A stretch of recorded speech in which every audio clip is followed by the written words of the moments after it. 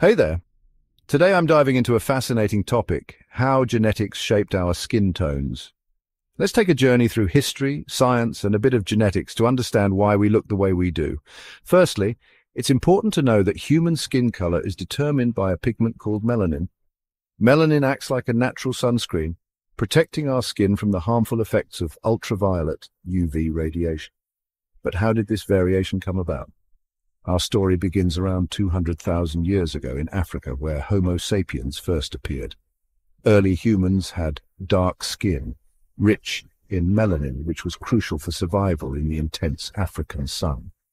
This high melanin content protected their skin from UV radiation, reducing the risk of skin cancer and folate depletion, which is vital for reproduction.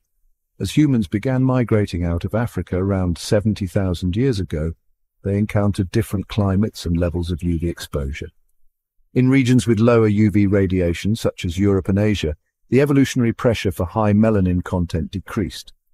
This led to the gradual development of lighter skin tones.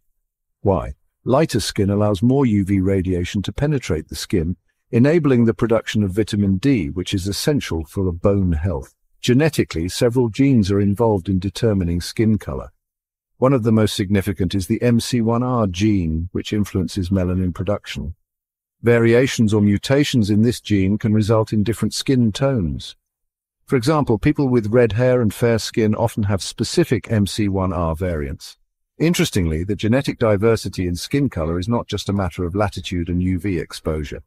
Recent studies have shown that East Asian and Native American populations have unique genetic adaptations for skin color, independent of European populations.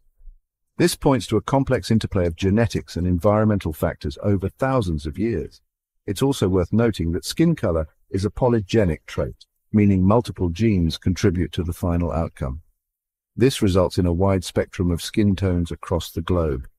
In fact, the genetic basis for skin color is so diverse that two individuals from different populations might have more in common genetically than two individuals from the same population with different skin tones.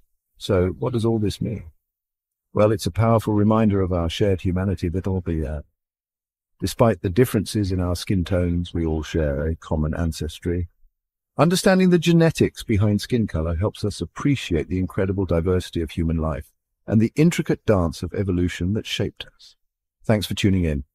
If you enjoyed this deep dive into genetics and human history, don't forget to like, comment, and subscribe. See you next time.